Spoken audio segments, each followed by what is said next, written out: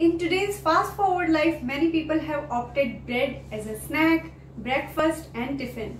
Before you also opt for breads, let me tell you which bread is healthier.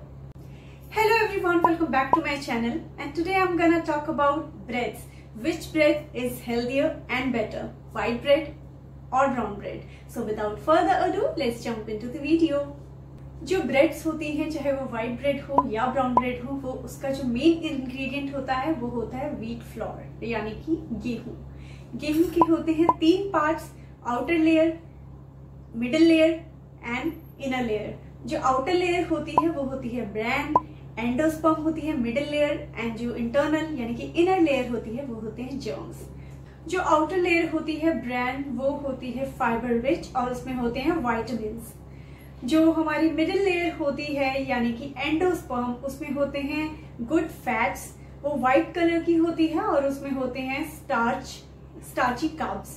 और जो third layer है यानी कि inner layer, वो है जर्म्स जिसमें होते हैं multi vitamins, good fats and वो एनरिच होती है बहुत सारे एंटीऑक्सीडेंट्स में।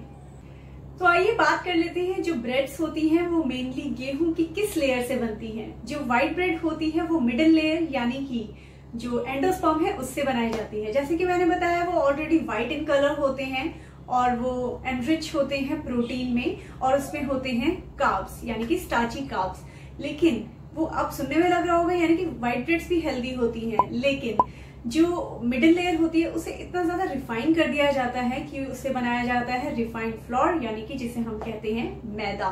तो गाइस, जैसे कि आप जानते हैं, मैदा हमें डाइजेस्ट करने में बहुत ज्यादा टाइम लगता है और वो हमारी हेल्थ के लिए अच्छी नहीं होती है।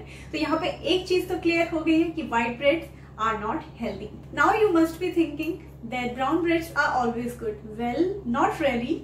बिकॉज आजकल मैन्युफैक्चरर इतने ज्यादा स्मार्ट हो गए हैं कि वो एंडोस्पर्म से सेम रिफाइंड तरीके से ब्रेड्स को बनाते हैं और उसमें थोड़ा सा कलर यानी कि फूड कलर मिक्स करके उसे ब्राउन कर देते हैं। और मोस्टली जो कलर यूज होता है, कलर करने के लिए जो चीजें यूज होती हैं वो होता है caramel, which is again not good for health.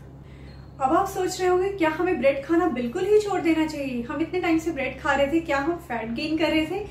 But well, this is also not really true. जब भी आप ब्रेड लेने जाते हैं तो उसके इंग्रेडिएंट्स पे ध्यान दीजिए।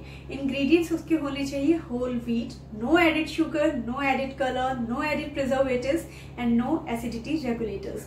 ज्यादातर ब्रेड्स में एसिडिटी रेगुलेटर्स डाल दिए जाते हैं या प्रिजर्वेटिव्स डाल दिए जाते हैं उनकी शेल्फ लाइफ को बढ़ाने के लिए। जब आप इंग्रेडिएंट्स भी पढ़ रहे होंगे तो प्लीज बी मोर विजिलेंट, क्योंकि आजकल मैन्युफैक्चरर इतने स्मार्ट हो गए हैं कि फ्रंट पैकेजिंग में लगते हैं मल्टीग्रेन या फिर होल ग्रेन ब्रेड्स। लेकिन अगर आप बैक पैकेजिंग में देखेंगे तो उसमें होते हैं added salt, added colours, some sort of oils etcetera. तो आपको देखना है कि the shorter the list of ingredient, the healthier the product is. तो जितनी शॉर्टर लिस्ट होगी उतना ही प्योर होगा वो प्रोडक्ट। तो जब भी आप ब्रेड्स खरीदते हैं उससे पहले आप इंग्रेडिएंट्स पे जरूर ध्यान दें। अब आप सोच रहे होंगे, अगर हम इंग्रेडिएंट्स देखकर हेल्दी ब्रेड्स ले लेते हैं तो क्या हम कितनी भी ब्रेड्स खा सकते हैं? नहीं। इंडियन मील में हम ऑलरेडी बहुत सारे कार्ब्स ले रहे होते हैं। हम लेते हैं चपाती, हम लेते हैं राइस, तो उन सब में कार्ब्स अवेलेबल होता है। तो मेक श्योर अगर आप ब्रेड ले रहे हैं in your snacks, evening snacks, breakfast, तो आप 2 से 3 ही ब्रेड्स लें आइडियली। सो आई होप मैं ब्रेड्स के रिगार्डिंग सारी चीजें इस वीडियो में कवर कर पाई हूँ कि आपको कितनी ब्रेड्स लेनी चाहिए, कौन सी ब्रेड आपको ऑप्ट करनी चाहिए और कब खानी चाहिए। अगर ये वीडियो आपको इन्फॉर्मेटिव लगी है तो प्लीज लाइक शेयर कीजिए इस वीडियो को एंड सब्सक्राइब कीजिए मेरे चैनल को। मैं आपसे फिर मिलूंगी एक इन्फॉर्मेटिव वीडियो के साथ। तब तक के लिए बाय एंड स्टे फिट।